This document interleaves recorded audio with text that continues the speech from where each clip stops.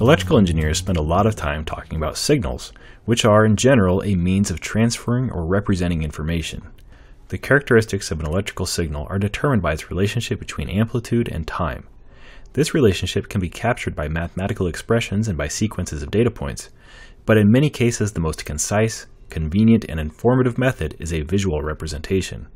We often analyze signals by way of graphs in which the vertical axis indicates amplitude and the horizontal axis indicates time. The result is a curve whose changes in vertical position correspond to a signal's variation in voltage or current.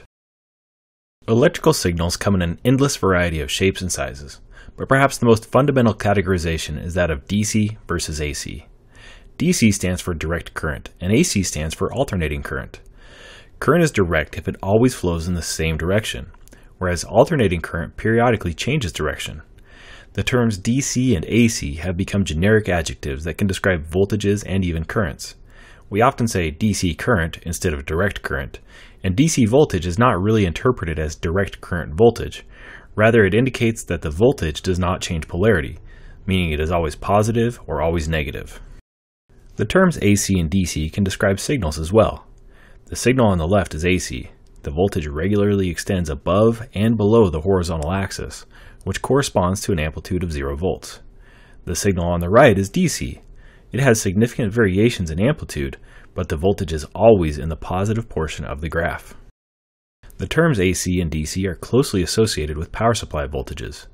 These voltages are generated by sources and are a means of injecting electrical energy into a circuit. Despite the fact that AC supply voltages always vary with respect to time, we generally don't refer to them as signals, because their purpose is to supply energy rather than represent or transmit information. The two most common sources of electrical energy are generators and batteries. Generators are AC sources. They produce sinusoidal voltages that periodically vary between positive polarity and negative polarity. Batteries create a static potential difference between the two terminals, and consequently, they are DC sources. Electrical energy is distributed through the power grid as alternating current, but electronic systems require DC supply voltages. An AC supply voltage can be converted into a stable DC supply voltage by means of a rectifier followed by a voltage regulator. We'll learn more about AC to DC conversion and voltage regulation in future video tutorials. For more details, check out the link in the description or visit allaboutscircuits.com.